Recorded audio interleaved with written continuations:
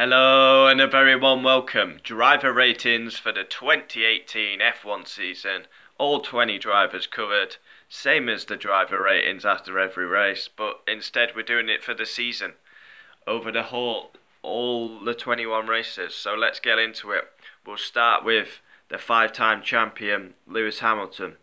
10 out of 10. It's got to be. He's the world champion. Most drivers' points in the season. Epic pole positions. Epic wins, and 5 titles. It has to be 10. Valtteri Bottas, now this may seem harsh to some, but not really. 3 out of 10. Terrible season. He's in the best car, he's not won a race. Yes, he had bad luck at China, Baku, and somewhere else. China, Baku, was it Australia, where he was quite unlucky? He's in the best car. It's not good enough. He's not won a race in the best car. I mean, Baku he was leading, then he gets the puncture. He would have won that. China, he was winning that race till the safety car. But it's simply not good enough, is it, for someone driving a Mercedes? Sebastian Vettel, 8 out of 10. A good solid season. Pushed Hamilton all the way, but mistakes at France, where he hit Bottas, Italy hit Hamilton, Japan hit Max, USA 50-50 with Ricciardo, cost him massively, and that's why he isn't world champion. Too many mistakes, but a good fight. Kimi Räikkönen, 7 out of 10. Yeah, great season for Kimi, consistently on the podiums. His biggest highlight of the season was winning at USA, but never challenged for the title. He just didn't challenge, did he? But very consistent on the podiums. Right, on we go to Max, 7 out of 10. His highlight of the season was wins at Mexico, and this is quite hard trying to recall everything. Mexico and Austria won it. Should have won at Brazil and China as well. Tough start to the season. I think 6 of the 7 races he had a crash, but the second half of the season he matched Hamilton on points, so he was superb. I mean, he was robbed of victory at Brazil, Ocon hitting him, robbed at China. Well, it was actually sort of his mistake at China, went for it on Hamilton, should have been patient, would have won the race. Ricciardo, 5 out of 10. Pretty average season for Ricciardo. Out-qualified by Max, out-raced by Max. This is why he's leaving. And he's going to Renault. But yeah, hammered all season by Max. His highlights wins at Monaco and China. And he gets the best overtake. Too many issues in the second half of the season. Unreliable.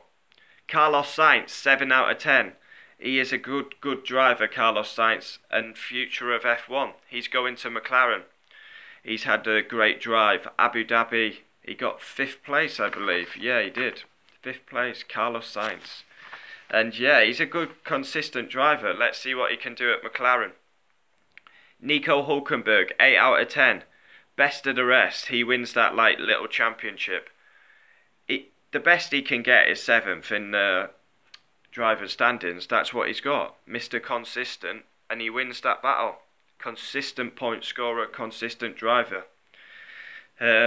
Mega shunt at Abu Dhabi and Spa. Kevin Magnussen, 6 out of 10.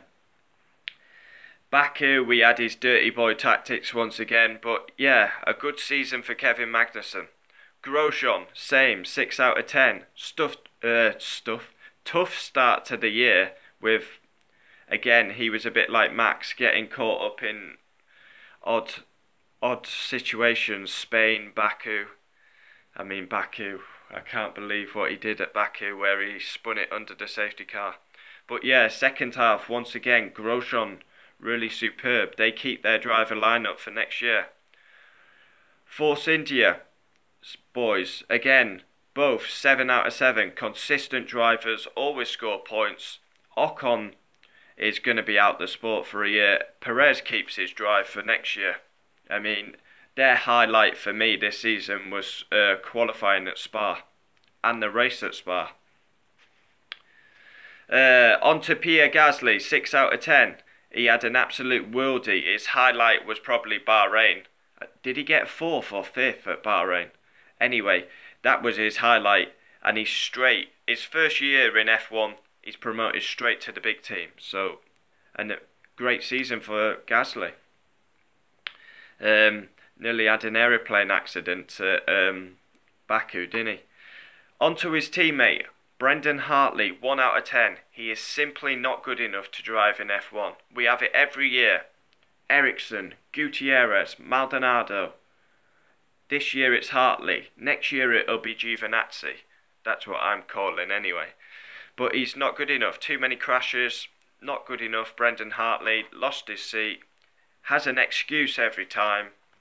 Oh, the car's this, the car's that. Oh, I could have got into Q1 if I had this. I mean, yeah, for me, worst driver this season, Brendan Hartley. Fernando Alonso. I mean, what can you give him? It's last race ever in F1. I think you can only give him like 4 out of 10. The car's just not good enough, so he can't show his true potential. Smashed Van Dorn 21-0 in qualifying. Had a world-class race at Baku when his car was damaged. Also, Australia, he had a worldie. Van Dorn, I was going to give him 0, but I'll give him 1. Just not good enough. He's lost his seat because he's not performing. I mean, Van Dorn, 21-0 in qualifying. Embarrassing. And he had a really good race at Mexico. And he got his balls out at Abu Dhabi, but too late. Now, Ericsson, 7 out of 10.